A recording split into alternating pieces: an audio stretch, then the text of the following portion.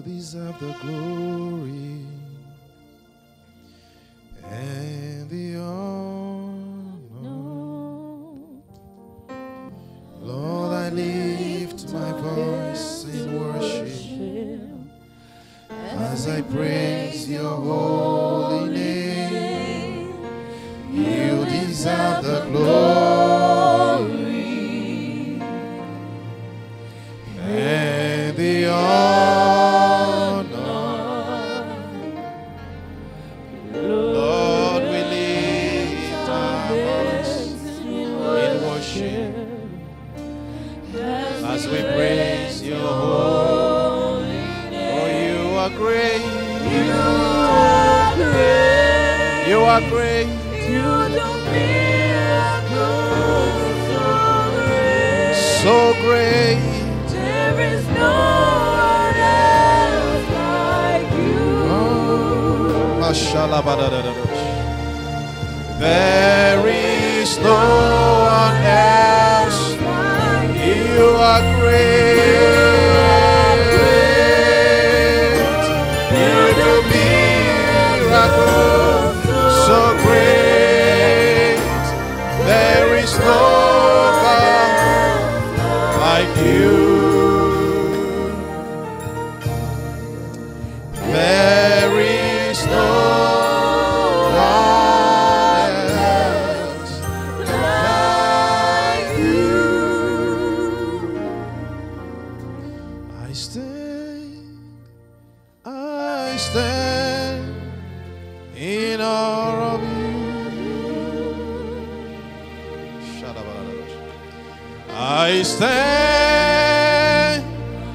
I stand in awe of you.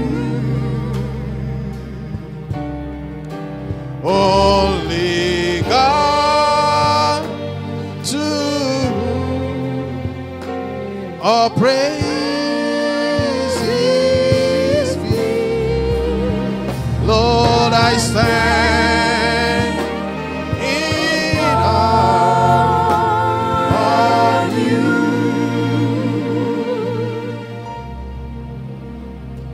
And I stand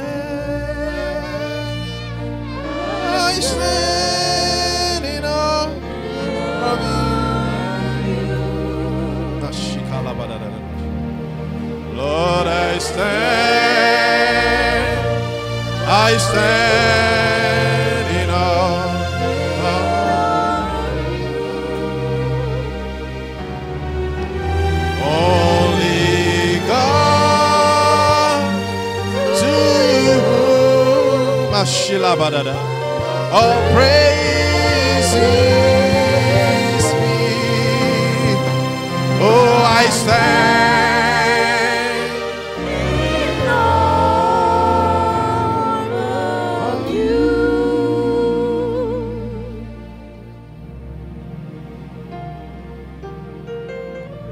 Shadabalahande sutalabadada. Father, we stand in awe of you. We stand in awe of you, of your holiness, of your righteousness, and of your mercy, Lord. We give you all the praise. Shahate lebrando sakata labadayash. Zezot etale branios kotala badadayash. Lord, we ask that we come and have your way in our midst this very day. We ask, Lord, that you will prove yourself again. Blessed be your holy name. In Jesus' mighty name we have prayed. One more time, can we put those hands together for Jesus? He's worthy to be praised. He's worthy to be praised. He's worthy to be praised. Go ahead, continue to do that for Jesus. Glory to Jesus. I want us to also celebrate the woman of God who brought that word for us tonight. Very powerful, very powerful. Hallelujah. Amen.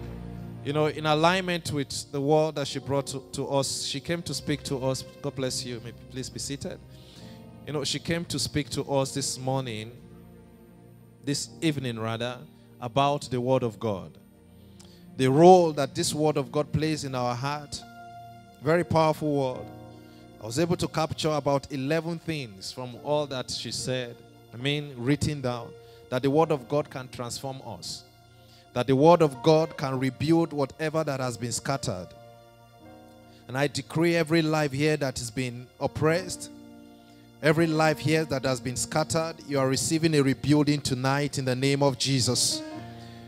She said to us that the word of God is an assurance. There's nothing more reliable than the word of God. Again, she said the word of God can create what does not exist. The Bible says in the beginning was the word, and the word was God. There was nothing that existed without the word. In John chapter 1. And as we speak the word of God, you become that word. Meaning what you speak is what you become. Praise Jesus. The word of God is also a scanner, she said in 2 Corinthians 3 verse 18. And we are a product of our own word. We must speak like kings. We must speak like kings. The word. King has vocabularies. There are certain things a king doesn't say. There are certain things a queen will not say. I have not ever heard a king say he lacked before. I've never heard a queen say that they lacked before. Anytime they have a need, they demand for it. They are people of authority, and they know how to use their authority. Let our word reflect who we are, she said. We prove that we are a heir of God's kingdom by the way that we speak. Again, she said the word of God is our sword in the days of battle. Tonight, I want to bring the word of God to you again. Maybe this word will equip you. Maybe this word will transform you the way you think. Maybe this word will be a scanner for you. Maybe this word will just reposition you for what God is about to do in your life. Maybe this word is just going to create an atmosphere of peace, of favor around of your life. Maybe this word is capable of creating what does not exist. But I want you to be assured that the word of God does not go without fulfilling the purpose for which God has sent it. Very quickly, I want to bring the word of God to us tonight on practical steps to hearing the voice of God.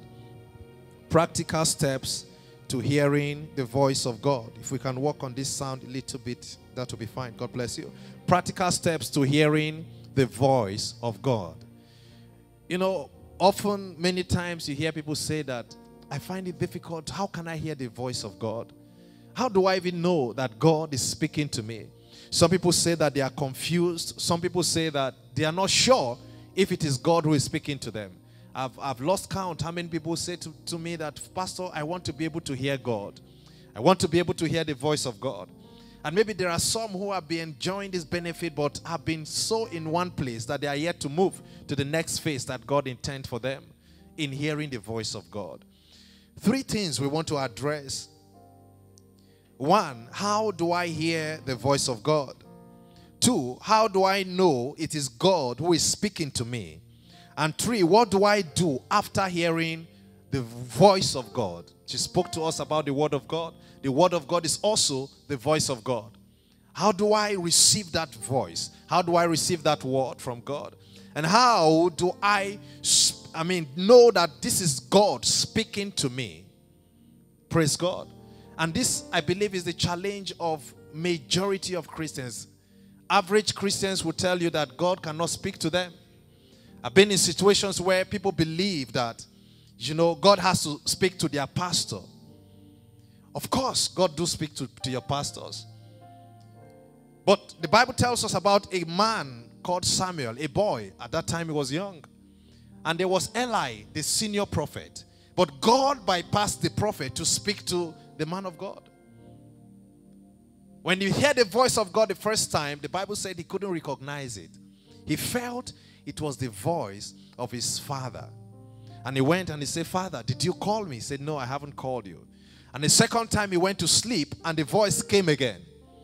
And I was wondering, why is it that it is only when this boy wants to sleep that the voice was coming? Why didn't the voice come in the busy schedule of the day? We'll be looking at this in series as God will be helping us.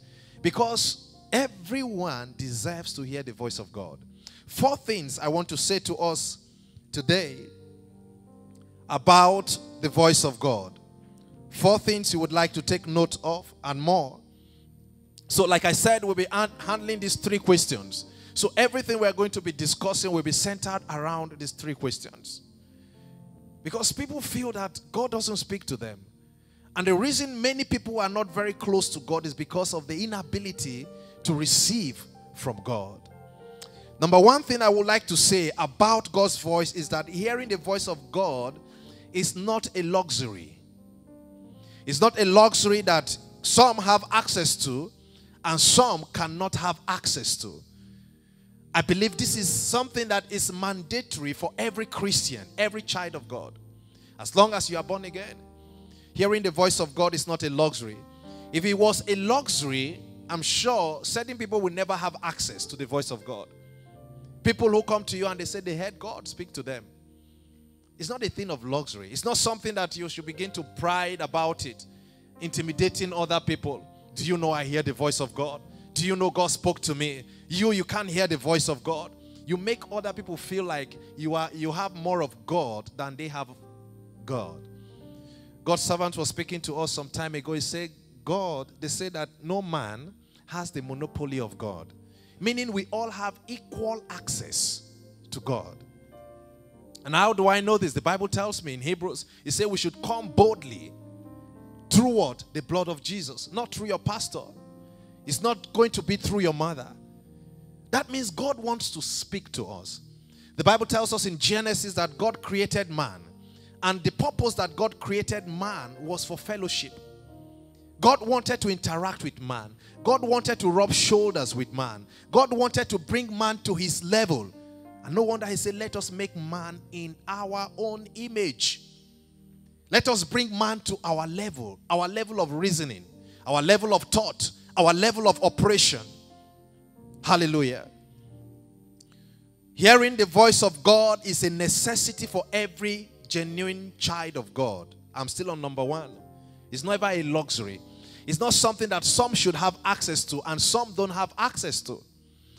We look at that in John chapter 10, verse 27. Jesus speaking, he said, my sheep hear my voice. They know me and they follow me. He said, my sheep listen to my voice. I know them and they follow me. His sheep. Meaning every child of God have access, equal access to the voice of God. Pastor, pray for me. I want to know what God is saying. As much as that is not bad, your pastor cannot become your God. Hallelujah. Am I speaking to someone today? As much as your pastor is called by God, your pastor is baptized by God. I want to show us something in the scripture about a man of God I just mentioned, Samuel. When Samuel came, the Lord said to him, go and anoint for me the man that I've chosen. And you saw that that man missed the voice of God almost 10 times. When he saw the first child, he said, oh, this is indeed the one that the Spirit of God is upon him. But God said, no, this is not him. I have not said so. And then he tried a second time. He tried a third time. After 3 times, it's no longer a mistake. It's no longer a mistake. He tried it more than 3 times. At this point, this was the error in a man manifesting itself. Until he had no option. And then he had to ask the father of David, is there still any other one? At this point, I don't know what God is saying again. So there are certain situations that God wants to speak to you one-on-one. And there are certain things that God will hide from your prophet. As much as God will speak through your pastor to you, there are other things God wants to speak to you by yourself because of conviction. God would have chosen a prophet to speak to Abraham concerning the covenant. Abraham would never walk in that covenant. So I'm talking about things that will change your life. The kind of voice that when you hear, you say, I know that what? My Redeemer lives. It's not only based on what the pastor is going to preach for you. This has to do on your personal walk with God. And we are talking about that very quickly, very soon. Amen. So this voice of God I'm introducing us to, and for some of us, we are already used to that voice. We've been hearing that voice. And for some, you have lost contact with that voice. But God is reconnecting you today in the name of Jesus Christ. He said, my sheep listen to my voice.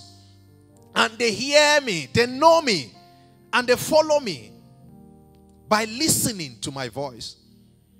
Number 2, God's voice communicates his will. God's voice communicates the love of God. It communicates the emotions that God has for us, the feelings of God towards you, the desires and the plans of God. No wonder Jeremiah 29 verse 11, the Bible says, for I know the plans that I have towards you. I know how I feel towards you. I know my desires towards you. He said they are plans of good and not of evil, to give you a future and a hope. But the question is, how do I get to access that plan? Knowing that God has a plan for you is one thing. Accessing that plan is another thing. Knowing the details of that plan is yet another thing entirely. And I tell you, you can't depend on your pastor for such. Yes, your pastor is born again, fire-filled, casting out devils, speaking in tongues. But there are certain things your pastor would not be able to do for you. They used to say that you can force a horse to a river, but you can't force it to drink water. So, it communicates the will of God for your life.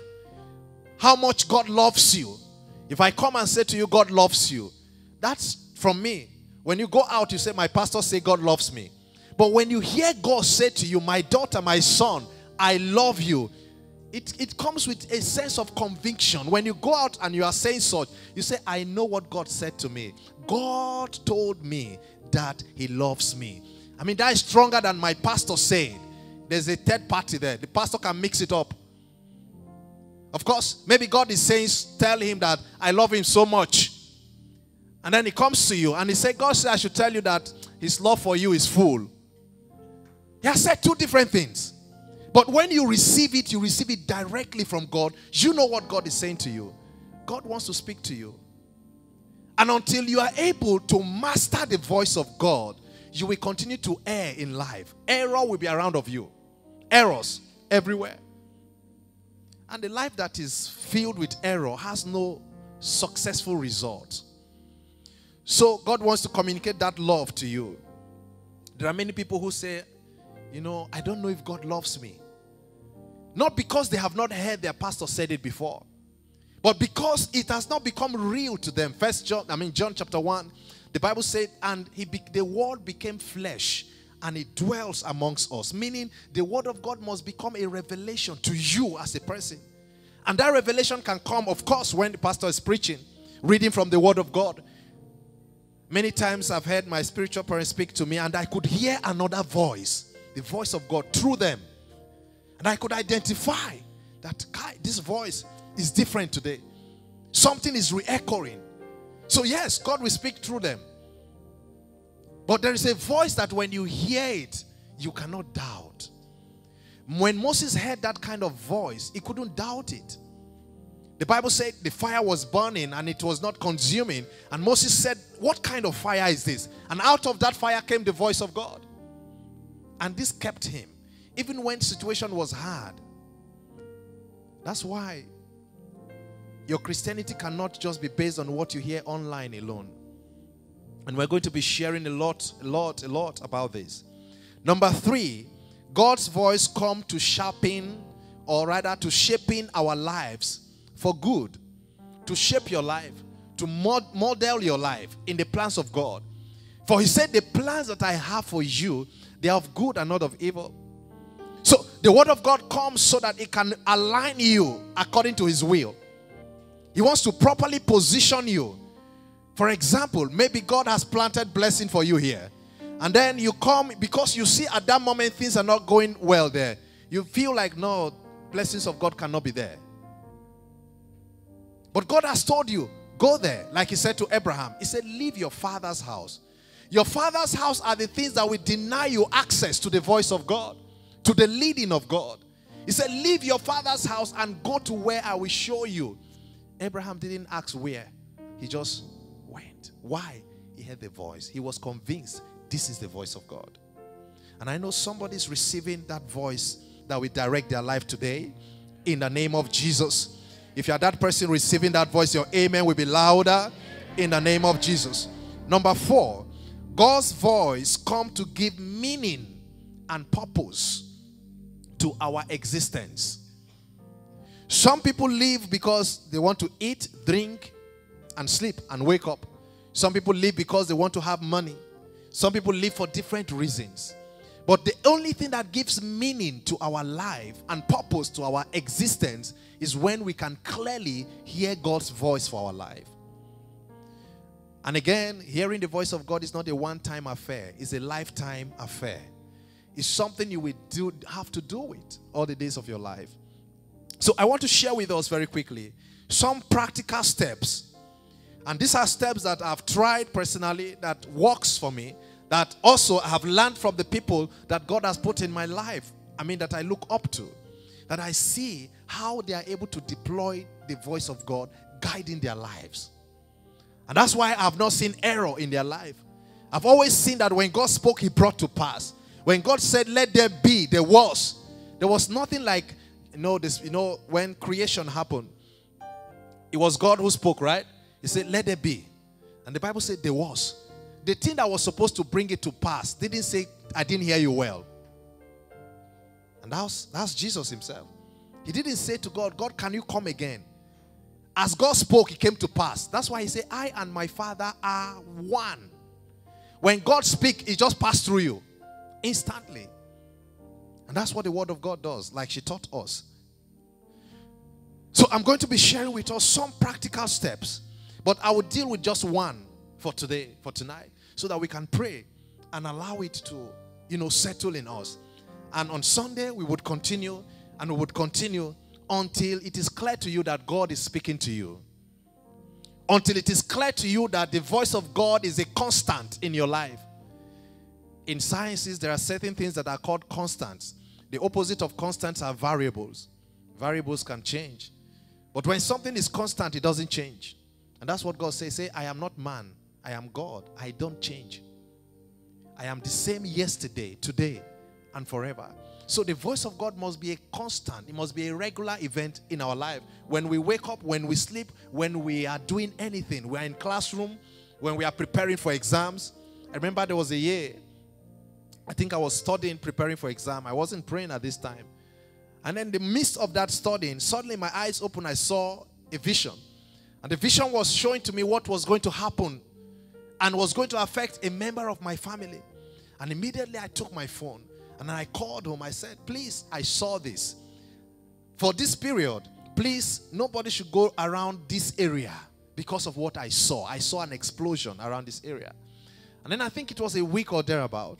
And then they called me and said, oh, what you saw is true.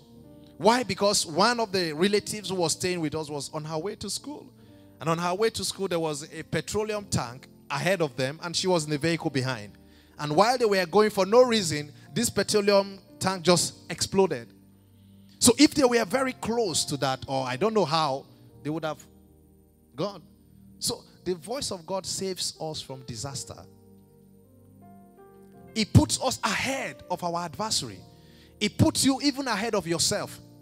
That's what the voice yourself, is what is going on in your mind. I'll read the scripture for us very soon, and you understand why the reason why many of us can't walk with God is because we are too carnal. We are too carnal. We rationalize things too much. When you hear God speak, you are thinking, how is it going to be?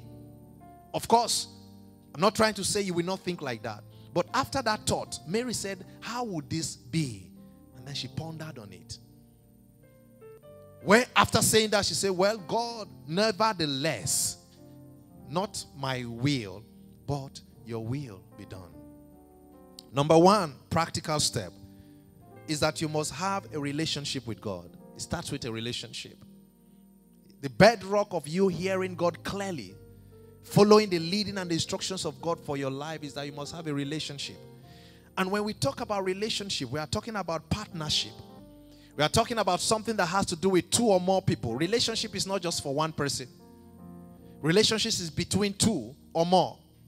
So a relationship can be husband to wife relationship, father to son relationship, son to sister, brother to sister, not son to sister, brother to sister relationship, son to father, or friend, and all those kind of, there are so many kinds of relationship these days.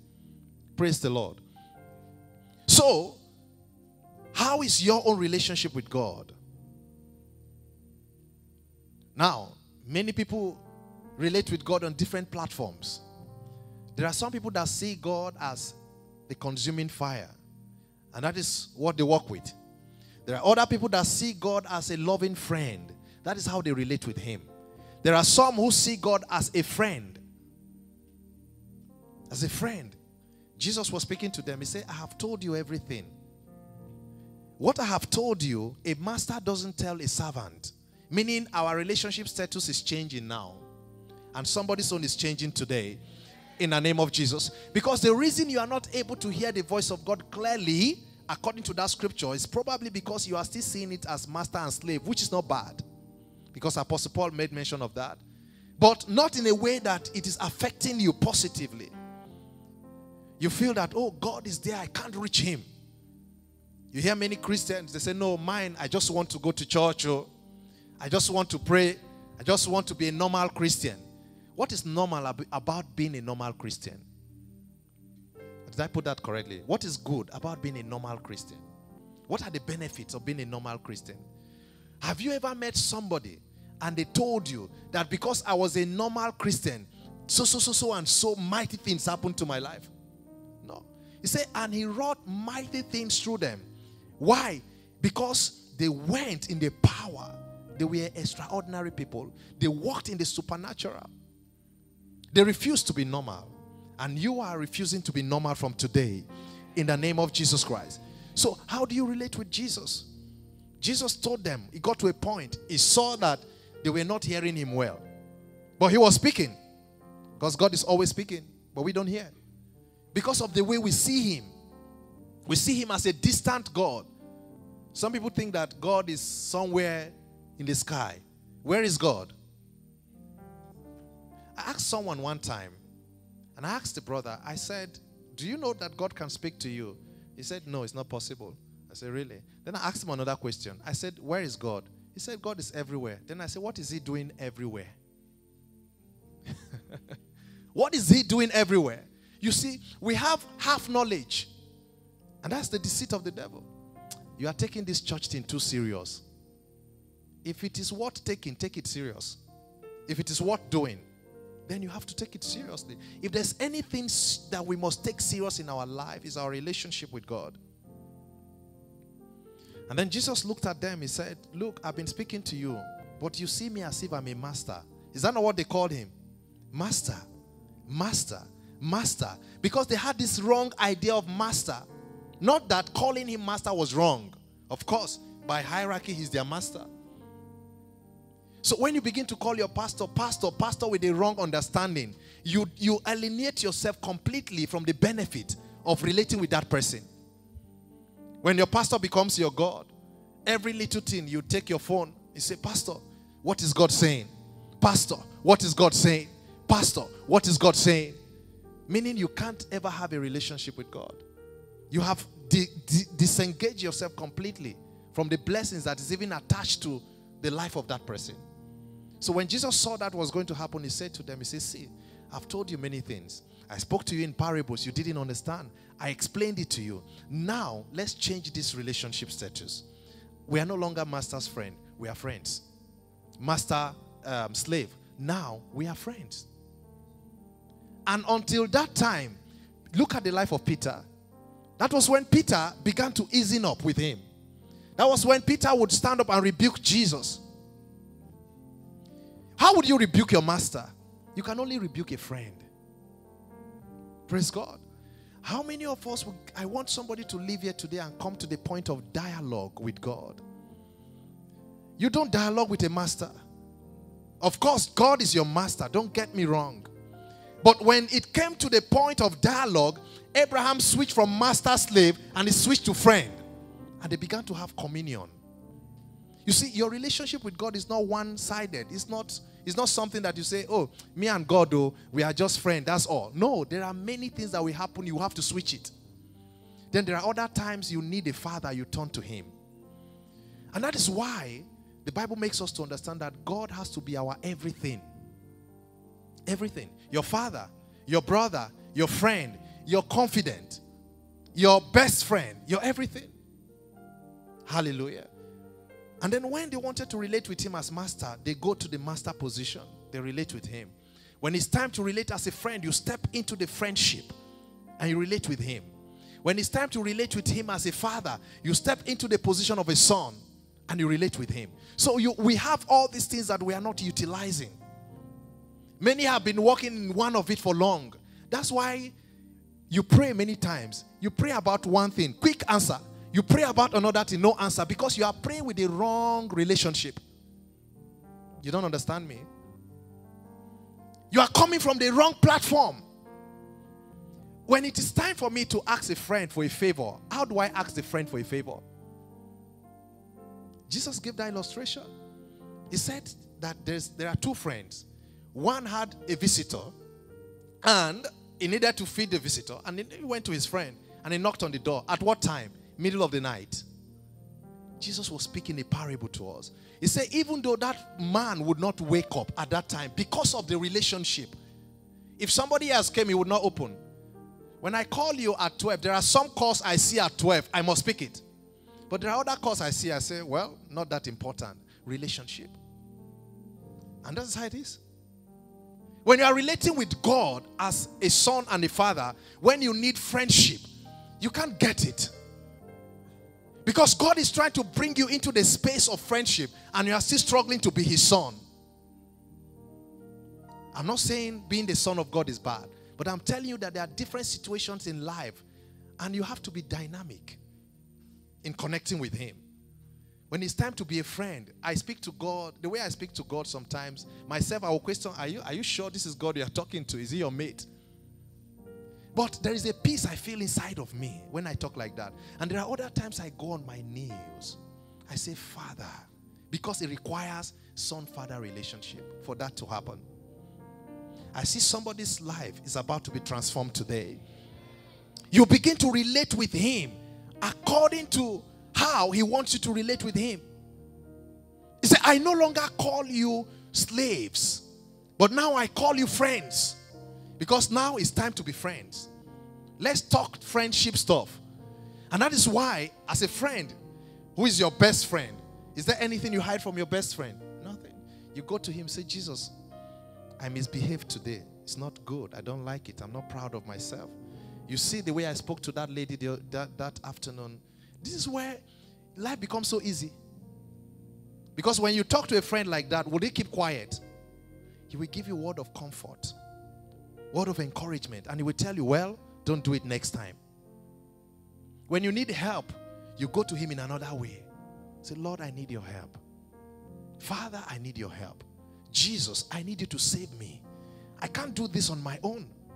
Don't leave me alone. If you leave me, I will die. I can't do without you. This is relationship. Relationship that your life depends on. So many have not come into relationships. So the voice of God is still way distant from them. Because God speaks as a father. He speaks as a friend. He speaks as your confidant. He speaks as a master. He speaks in all these ways. So some are so used to God speaking to them as a father.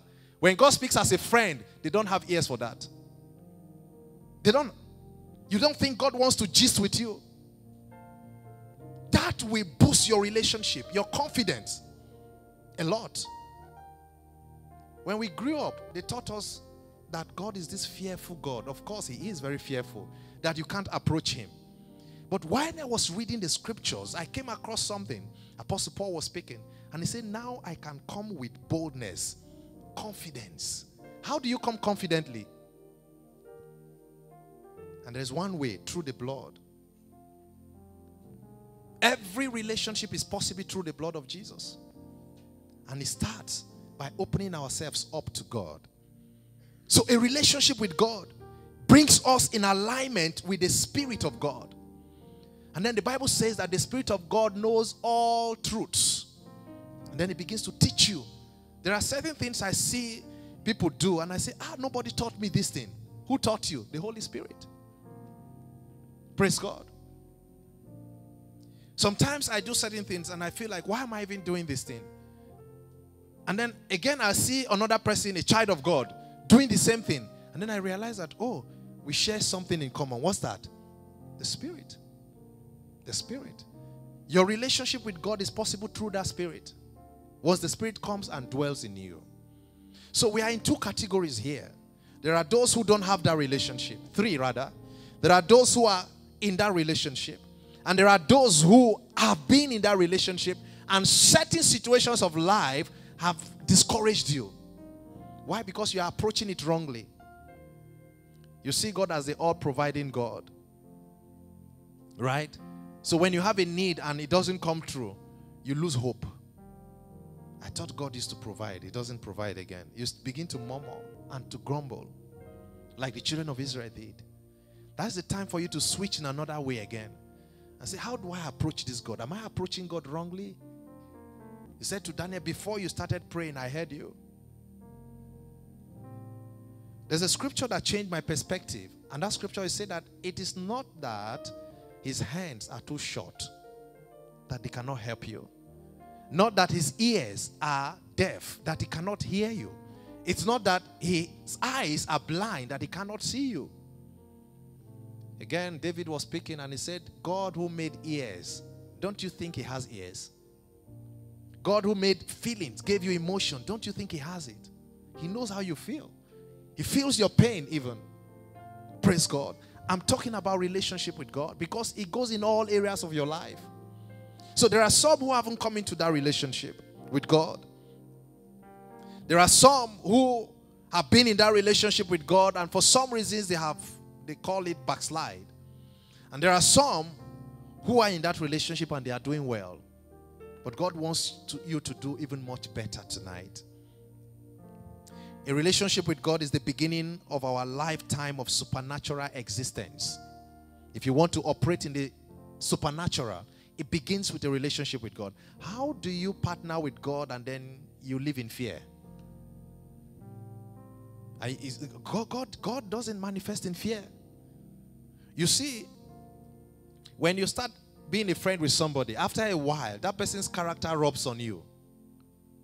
Is it from a distance? No, because you talk. You communicate. You rub minds together. So after a while, you see yourself start speaking like that person. And that person starts speaking like you. They start behaving like you. This is how it is. When we come into relationship with God, we start becoming like him. We start behaving even like him. The choristers sang a song yesterday. They say, Father to child, spirit to spirit. Can we sing that song? Thank you, Father. Lighted by your word,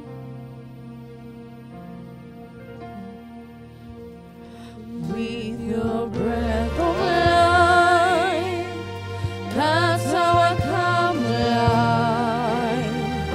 That's how I change the world. One more time. Father to child. Father to child, spirit to spirit, spirit to spirit, lighted by your word, with the bread of life, that's how I come alive, that's how I change my world. Hallelujah. So that is how we change our world. Through a relationship with him, father to child relationship, spirit to spirit communication. If you want to live in the supernatural, relationship is a must-have. If you want to walk closely with God like Abraham did, God said to him, he said, walk before me and be blameless. A relationship is required. How can I have this relationship with God? How can I sustain this relationship? Please be seated. How can I sustain this relationship? How can I first have this relationship? John chapter 1, verse 12 to 13. John chapter 1, verse 12 to 13. It says, but to all who believe in him, or who have accepted him, that he gave them power to be called what? The sons of God. He gave them power to be called the sons of God by believing. I believe that Jesus died for me. I believe that my life is nothing without him. Should we take that declaration together and then we move to the next phase? Yeah, because assumption is dangerous. It's very dangerous. Jesus gave a parable. He said those people who assume one day they will appear before him and they will say to him, Lord, we healed in your name. We preached in your name. We prophesied in your name. We cast out devils in your name. Then he said to them, he said, get out from here. I don't know you. He's talking about a knowing, a relationship. I don't know you. There was no relationship. So the most important thing is relationship. So we are all going to take that prayer together. I don't want to assume that everyone is saved. I don't want to assume that everyone has a relationship with him. He says, but to all who believed in him and accepted him, because God is a gift to you. He presented himself to you. Did you accept him? He said, they who believe in him and who accepted him, then he gave them the right. That's when you can walk in righteousness. You can walk in holiness. You can walk in purity, in sanctity of mind. And again, Revelation 3 verse 20, the Bible says, behold, I stand at the door and I am knocking. Who is knocking? Jesus, because he's the giver of life. For anyone who will open to me, look, it doesn't matter how long you've been coming to church. As long as you don't open, we will not come in. It doesn't matter who your father is. It doesn't matter who your mother is. They cannot have salvation on your behalf. It's a one-on-one thing. It's between me and God. It's between you and God. So I do not want to assume that everyone is saved. So we're going to say a collective prayer. And I want all eyes to be closed. Everyone. Father to child. Spirit to spirit. Lord, I believe in you. Begin to speak to him. I believe that you died to save me. I believe that my life is nothing without you.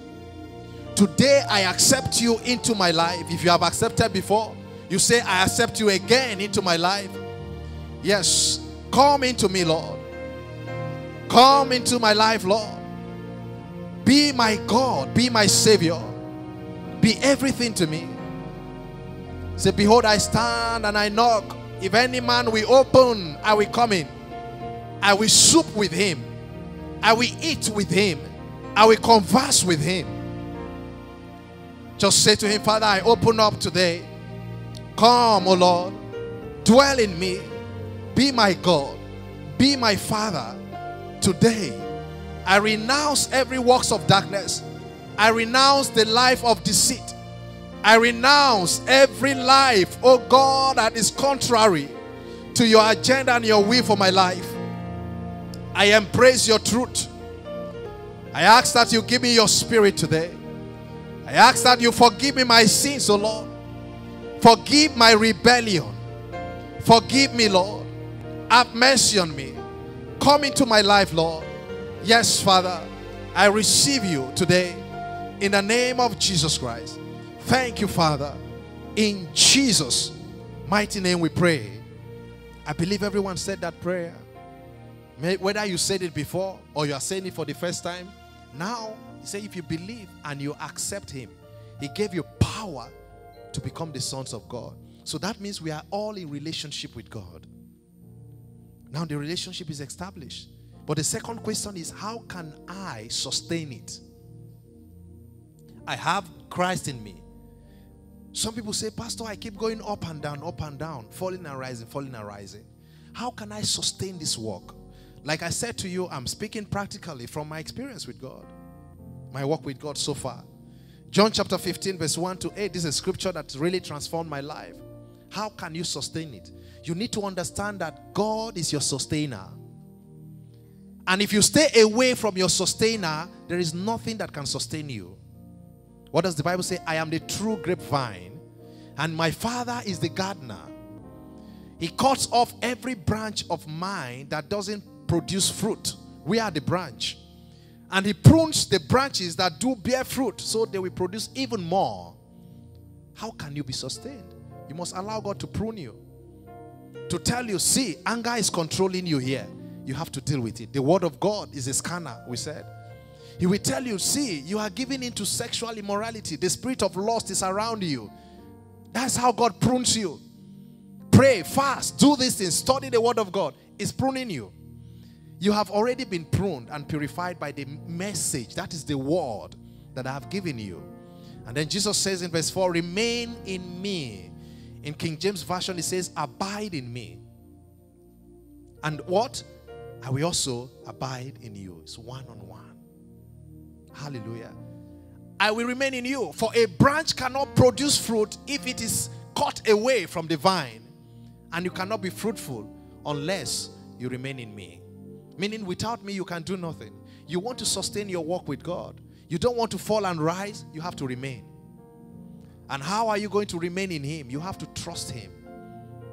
You have to be committed. We are going to talk about that even in subsequent series. I don't want you to miss this. Because after this series, your clarity in walk with God will be so sharp. There'll be no confusion. I don't know what God is saying. I think maybe God is speaking to me. I think maybe God cannot speak to me. There will be no maybe again. There will be, I heard God. And he told me I should go on a 10-day prayer and fasting. People don't like hearing that one. They like hearing, I will bless you. I will do this, I'll do that. Oh, I heard God. He said today, you must dedicate today for evangelism like we are doing tomorrow. You don't hear God in those areas. You don't hear God when he said, take that last money you have on you. Go and buy bread for brother A, brother B, who is your neighbor, who has not eaten. That is not the voice of God. We become too selective. Too selective. This one is the voice of God. No, it cannot be the voice of God. God does not speak this way. You already know how God speaks. But he said, if you remain in me, it will not be difficult. Learn to hold on to him. Ask him for help when it's hard. When I find myself struggling with a sin, there's one prayer I pray. I say, Lord, help me. From my heart, I say, help me. It doesn't take long. Sometimes 2 days, 3 days. Sometimes I find it is within the same day. As long as that prayer is from a genuine heart, you really need help, he will send you help. That's how to depend on him. That's how to rely on him. You say, yes, I am the vine, you are the branches. Those who remain in me and I in them will produce much fruit. For apart from me, you can't do anything. When the devil wants to deal with people over the years that I've seen, he pulls them away from God. First from the church. That's when people start saying, oh, the way that pastor preached. The pastor used to preach as if every Sunday I come to church, it's as if he is talking to me. No, he's not talking to you. God is talking to you. Because the Bible said that you have been purified by what? The word. If you allow the word to prune you, word is the sanctifier, the word of God. And if you remain in that word, Jesus, your life is settled forever. When that word becomes part of your life, he said, anyone who does not remain in me is thrown away like a useless branch and withers. Have you seen people who left the church? Have you seen their life? Do they bear fruit? Do they come and tell you that, wow, I want 10,000 souls for Christ? You won't hear such in their mouth. Because the Bible is clear. It says, anyone who does not remain in me is done what? Thrown away. Is useless. Do you want to be useless before God? Stay with him. It doesn't matter what you're going through now. Maybe you're going through addiction. You're going through a sinful habit. As long as you stay with him, he's able, more than able to deliver you. They will throw them away like a useless branch. And they will just fade away. Give them time. They will fade away. Such branches are gathered into a pile to be burned. But if you remain in me and my words remain in you, you may ask for what? Anything. There's a condition that when you ask, you will receive. When you allow God to remain in you. Because what happens is that it is the word that prays through you. For you know not what to pray or how to pray. But the Spirit groans. He knows what to pray. You begin to pray in the will of God. I'm still talking about relationship. Where it can take us to. I don't know how to pray. Come. All ye that are heavy laden, and I will give you rest. Meaning, I will teach you how to pray. When the disciples didn't know how to pray, who did they go to? Jesus. Say, Lord Jesus, teach us how to pray. When was the last time you went before God and said, Lord, I desire to pray, but I cannot pray. Help me. Help me. I desire to be more useful in your kingdom, but I don't understand what is going on with my life. Help me. You take a fast. on this. There are many Christians who can take a fast because they are trusting God to complete a project. They are trusting God to have money for something. But when it comes to your spiritual life, which is the most important thing, we can't take a fast. Some time ago, I was finding it difficult to pray at night as the usual time I used to pray. So, I struggled with this for some time. So, after some time, I felt a leading in my spirit. I said, just go on fast. And then I entered into that fast for a couple of days. And by the time I came out of that fast, it was like as if you just took an electric stuff. What do they call it? The extension. And you plug it to the socket. That's what happens. You just plug it to the socket. And then it's like, it just came again. I said, where was all these things before? When you are disconnected, there's nothing you can do about it. When you see an extension cable that is not plugged to the source, there is nothing you will do that will give life. Plug all the devices in this world in it. But it is still capable. It has a potential. But they are not connected to the source. One day the Lord opened my eyes. And then I saw the percentage of my prayer life. I'm not joking. I'm not joking. It was really small. And then I say, hey, so it is this serious.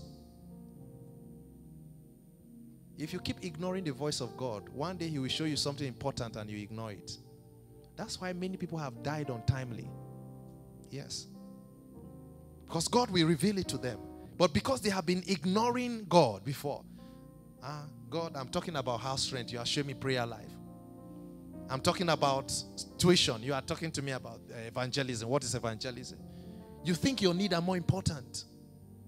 But He said, when you produce much fruit, verse 7, sorry. Go back to verse 7 again. Verse 7.